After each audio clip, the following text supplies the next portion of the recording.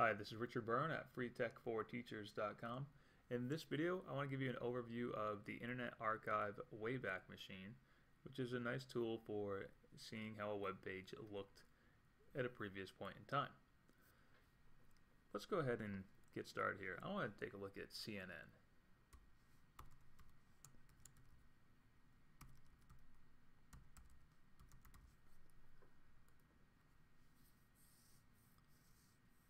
And you can see here we have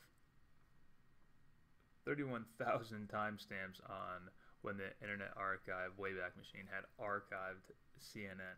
And we can choose any one of these dates to see what CNN.com looked like at that time. So let's go back. Let's take January 4th of this year. And sites that have a lot of multimedia on them will take a while to load in the Internet Archive.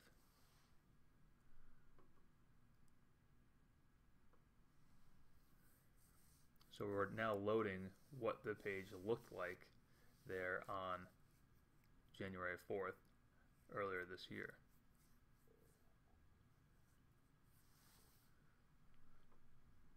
And we can see there's the news. Now we can switch it up and try another website. This is how I check on websites quite a bit.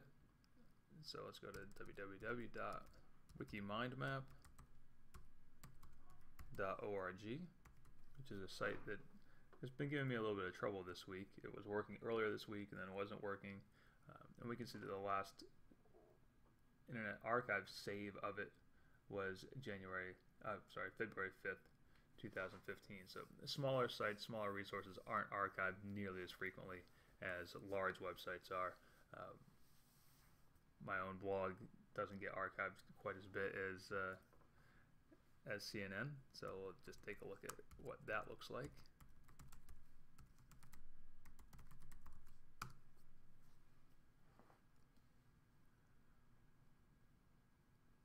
And we can see there's 582 captures for freetech4teachers.com.